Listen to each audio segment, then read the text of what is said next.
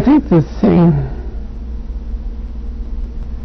that we avoid oftentimes in thinking, don't reason or questioning, which is so fundamental, is what in the world is God all about?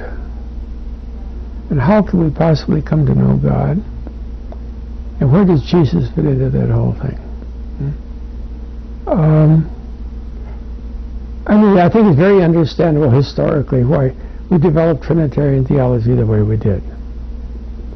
I think it's also very logical. So after 1,500 years of trying to figure out what the Council of Chalcedon meant, we finally have moved to a somewhat different context, not repudiating Chalcedon, or not repudiating any of the very important theological reflection on it. But if there hadn't been this individual human, Jesus, who related in profound and intimate love and immediacy to God as his Abba, and experienced being empowered by that Abba spirit, we would never have had any Trinitarian theology.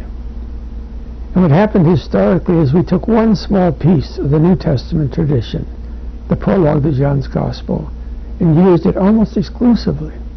And we forgot, for practical purposes, the rest of the theologies, plural, which are contained in the New Testament. And we're in the process of going back to those. And to put a simple term on it, to some extent it's referred to as Christology from below.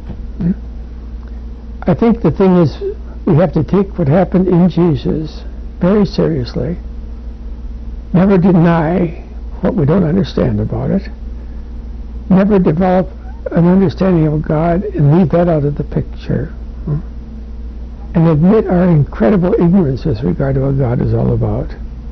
And I think above all, to honor one basic principle. In our prayer, in our devotion, in our theology, we have to let God be God. And that means it's an incredible mystery. That we really believe that we've been given this remarkable window onto that, which is the experience of Jesus, and the experience of all of those to whom Jesus has communicated what that's all about. So I think what I'm saying is that I think we really have to seriously work at the development of a new Trinitarian theology. I think we're in the process of doing that.